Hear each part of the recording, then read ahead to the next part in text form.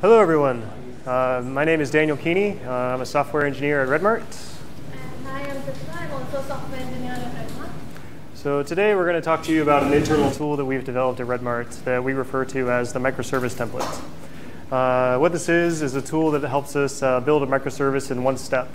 That way we can create microservices faster, and it also helps us abstract away a lot of the configuration and server setup that needs to happen for every new service that we create.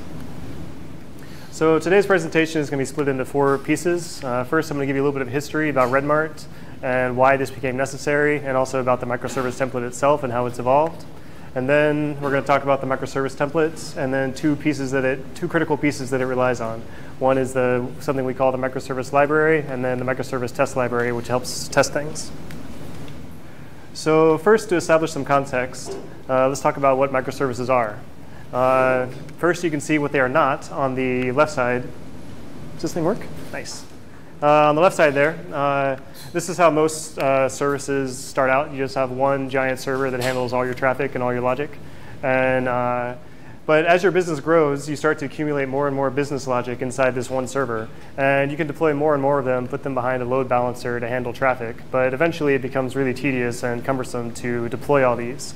And if you have one small piece of your logic that's taking up a lot of memory or a lot of CPU, then deploying a giant server just to handle one small piece of business functionality doesn't make a lot of sense. So splitting up into microservices helps scale things. And so you can see that microservices are small, independently deployed services that are based around independent pieces of business functionality.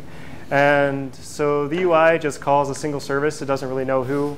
And then they just do their own small chunk of work. And if they need to call other services, then they can do that. And they end up forming their own ecosystem, similar to what Surya was just presenting. So how do we get here? Well, it's a tale as old as time. Developer meets API. Developer falls in love with API. API is unable to scale to meet the love of the developer. And so the developer decides to do something about it. When we first looked at our monolithic API implementation, we had several distinct pieces of business functionality. They were already pretty well segregated into packages and whatnot. But they had a lot of common code that was being reused, a lot of helper libraries and utility functions. And there was a lot of configuration and server setup that went into the initial application.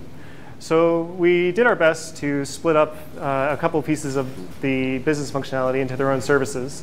And when we did this, we noticed that we were able to isolate the business functionality pretty well. There was a little bit of duplicated common code, and of course the database configuration and the server setup was duplicated as well. So the way that we created these first microservices was a little tedious, a little error-prone. We had to first manually create a new play project, and then we would have to find a working service and copy the continuous integration setup, as well as the database configuration and other server setup files. This was problematic because there could be older versions of frameworks that were in use, and then the configuration values would either be in the wrong format or the wrong naming schema, and some of them just wouldn't work. And then in addition to the configuration files, we also had to copy some actual Java files as well. And again, this was problematic if we were using older versions of frameworks between different services. Sometimes between different versions of Play, they wouldn't even call the same classes on startup. And so you could copy your configuration over, and it just wouldn't even be there. And it was really hard to debug why. So there wasn't a single source of truth for where you could find the latest version of the frameworks we're using configured correctly. So we looked at the microservices that we'd created, and we combined them into the first version of the microservice template. So this had, instead of actual business functionality, just some sample functionality to get you started. It had references to the common code, a lot of the third-party libraries that we were using, and it had stable versions of the latest version of our continuous integration and server setup scripts. But this still had a problem, because we noticed that when we would make changes to the microservice template, it was really difficult to make sure that those changes propagated to other services that we'd already created from the microservice template. And also, if anyone had a really cool idea that they implemented in their own service, again, it was difficult to propagate that to other services. So the second version of the microservice template only has sample functionality, and then it includes the microservice library. And then inside the microservice library, we abstracted away all the common duplicated code as well as all the configuration setup. So now keeping things in sync is just as easy as increasing your dependency version. So let's talk about the template. What is it? It's a fully functional sample service. On the screenshot on the right side, you can see the folder setup of the structure. And it has an app folder that has all the actual production code. There's a test folder that has integration and unit tests set up into their own folders. There's a build.spt file that Play uses to deploy itself. And 2 lines below the highlighted one, you can see new project.sh, which is what the template uses to duplicate itself and create a new service for you. So all the sample code also includes some dependency injection setup so that it's a lot easier to get started coding the actual logic you want in your server. So we've mentioned the continuous integration setup a couple of times. So I want to talk about some of the tools that we use during continuous integration. The first one that we use is a plugin called Jacoco. It's a Java test coverage tool. So it'll listen while you run your tests, and then it'll give you a report on how effective your tests were at covering different branches and different lines in your code. And the cool thing is that it'll fail your build if there's not enough tests to cover the metrics that you want.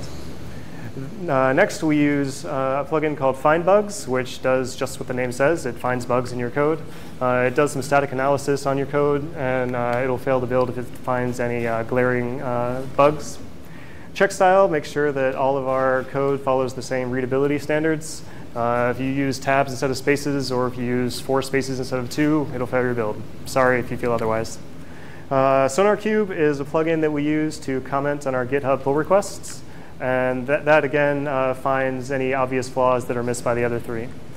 And then the last piece, Surya mentioned that we have our own Nexus repository, but that's hidden behind a firewall.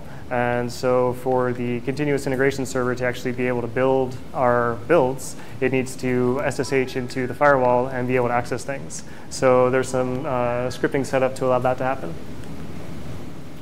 Inside the microservice template, we also have a standardized logging configuration that's used across all services. We make sure that we're always logging the timestamp in a certain format. The name of the service is generating the log entry, the currently executing thread ID, the request ID. The request ID is we generate a unique identifier that matches incoming requests from the front end. We're going to touch on that in a couple of slides throughout here, and then we'll show you a cool graph how it all plays together in the end. And then we also log all this in pretty colors. So you can see at the screenshot at the bottom there that different pieces have different colors and draw your eyes to different pieces.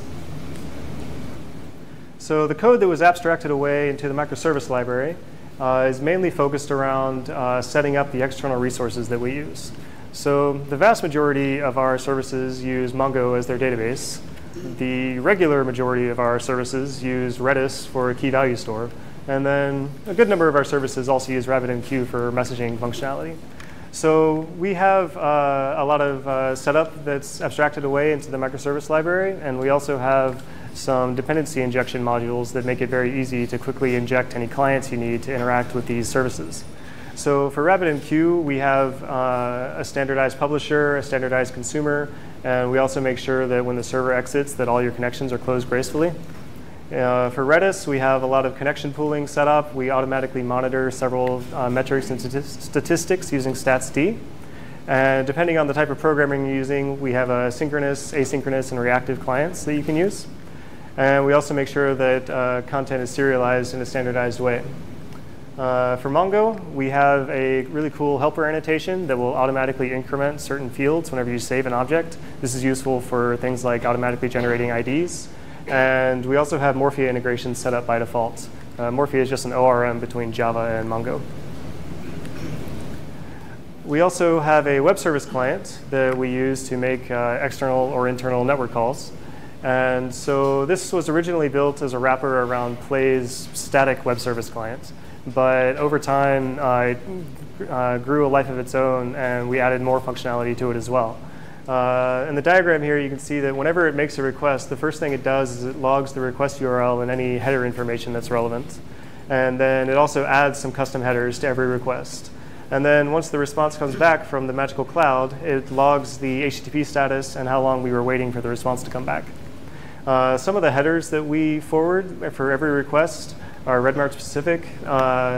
The X request ID is related to the request ID that we saw on the logging slide. And that's necessary so that the logging is uniform across all of our services. Whoops.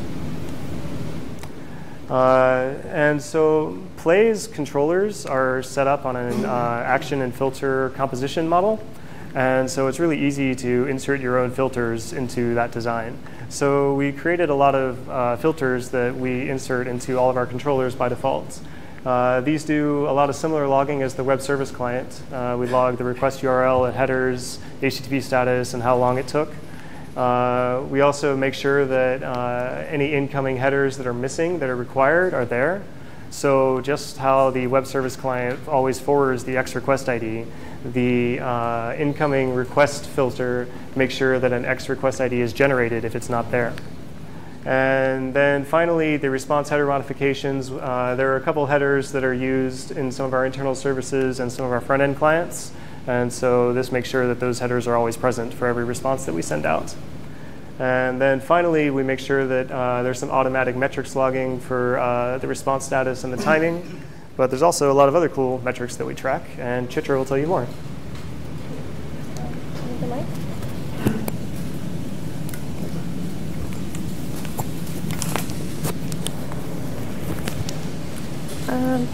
Seem to have skipped. Sorry, I gave it all away. Thanks, Anu. So I'm going to be talking about some of the other interesting stuff in the microservice library as well as in the microservice test library. So first up is metrics. Metrics are a great way to figure out what's happening in your system, to identify any performance bottlenecks, or to get alerted in case something goes wrong. So what the microservice library does is it automatically collects some of the most commonly used metrics across our services. So for any request which actually comes into the service, it keeps track of what the response status is as well as how long that request took. For any request which your service makes to a different service, it does the same. It also keeps track of JVM metrics such as CPU or memory and other connection-related metrics. So the library also makes it pretty simple for a service owner to customize the metric name just by using annotations. And if they want to collect their own custom metrics, they can just use an injected stats.d client and get started. Right. So this is just a very simple dashboard of one of our services on Grafana. So as Surya mentioned, we use basically stats.d, Graphite, and Grafana. There are already a couple of interesting things over here. So for one, like here you can see that we're logging the response times, and it's pretty obvious that there's a big spike there. So this is an ideal candidate for when you might want to get alerted that, okay, maybe something is actually up with your services. The other thing interesting here is, like, if you look at the memory metrics, you can see these drops. So those actually correspond to the time when there was a garbage collection on the service. So metrics are great to get an overall idea of the system and to detect any anomalies. But in certain cases, we really need to look at specific requests. So as an example, let's consider a case where a customer is trying to place an order on the Redmart site, but something goes wrong and the order is not created as expected. At that point, we really need to track what exactly happened within that request. But since we have a microservice architecture, there's like a ton of services which are involved whenever we create an order. And without any way to track what's happening and to correlate across services, it can get really hard. So that's where request tracking comes in. So what the microservice library does is the first time someone places a request into our system, the library generates a unique request ID. So this is set at the X request ID header, which Daniel mentioned before. So subsequently, when service 1 is calling service 2, it makes sure that the web service client in the library actually passes along this request ID too. Not just for calls across services. When the service 1 is publishing a message to a queue which is being consumed by a different service, the RabbitMQ publisher within the library makes sure that the request ID is a part of the message, and the consumer knows how to get the request ID and use it. So now that all the services actually have the request ID, when we look at ELK and we want to diagnose what actually happened, we just need to figure out what the request ID is. And then across services, you can get all the logs you need. So with the microservice library, we have also changed the way we do error handling. So by default, the Play framework returns HTML errors. But those are not really useful for us, since most of our clients do their own UI rendering. So what the microservice library does is it replaces all the HTML errors with JSON errors. And on an alpha or a staging environment, it also includes details about the actual exceptions as well as the stack trace. So those can be really useful when you want to debug some issues. So just an example of how it would have looked like before. So basically, you have no idea what's happening. But with a JSON kind of format, you get to see what the request was, what were the headers, what was the actual stack trace of the exception. One other way in which the microservice library alerts you if anything goes wrong is through a Slack appender. So what this does is that you can configure your service to send you a Slack notification on a particular channel whenever there's a log message which crosses a particular threshold. So for example, if you get an error, if there's ever an error logged in your service, you can get a Slack notification for it.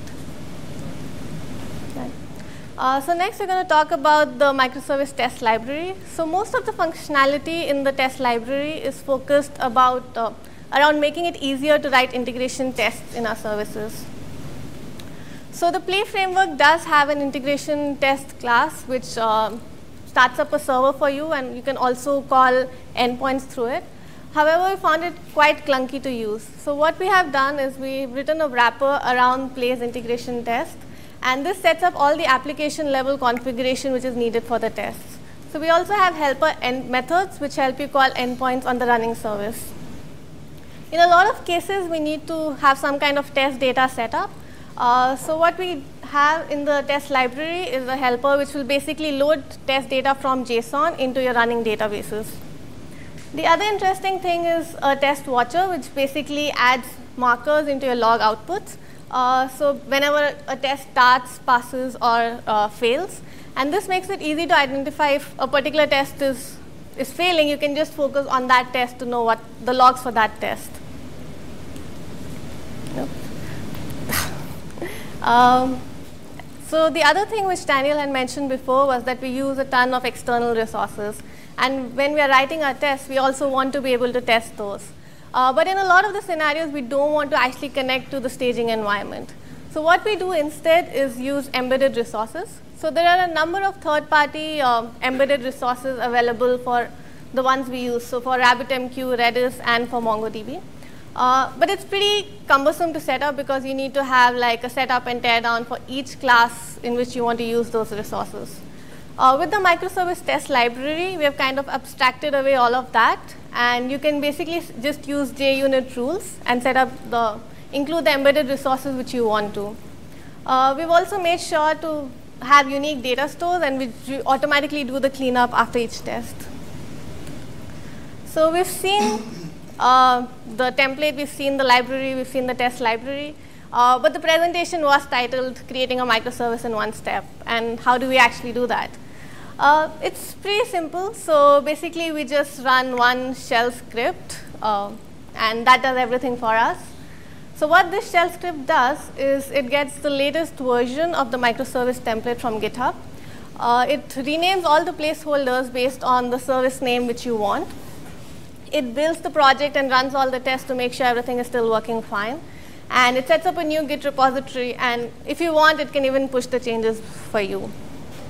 And at the end, you basically have a fully functional service with all of the external resources and dependencies set up, with logging set up the right way so that you can visualize it on Kibana, with the proper metrics collection so you can basically see all of it on Grafana and get alerted as well.